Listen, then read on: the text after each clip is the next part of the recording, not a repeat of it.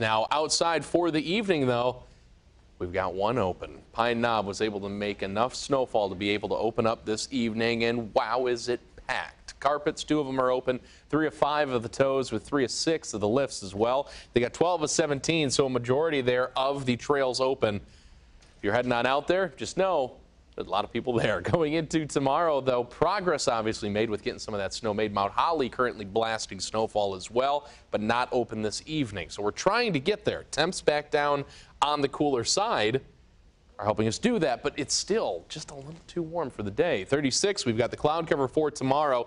Washtenaw and Wayne counties. We've got right downtown at 36. There's a stray snow shower chance late in the day, not during the daylight hours, but there will be a flurry or two. There's a difference. We're not getting anything on the ground from this, but at least a few flakes in the air reminding us that we're back within the range to make that happen. 35 degrees right there to near 36 in Saline for the afternoon tomorrow. While we go a little further up here, let's go to Sterling Heights at 37. Keeps us right on the money with cloud cover, easily hanging around during the day. Lake Orion at 34. Cooler air there, much closer to the average mark, as is Brighton at 34. Right there, we're 23 and 96 cross. But while we have at least a little bit of cooler air sticking around, we're not done with the heat just yet. And even off the water, 36 in Port Huron. Remember, we're not even to 0.2% for ice on the Great Lakes yet.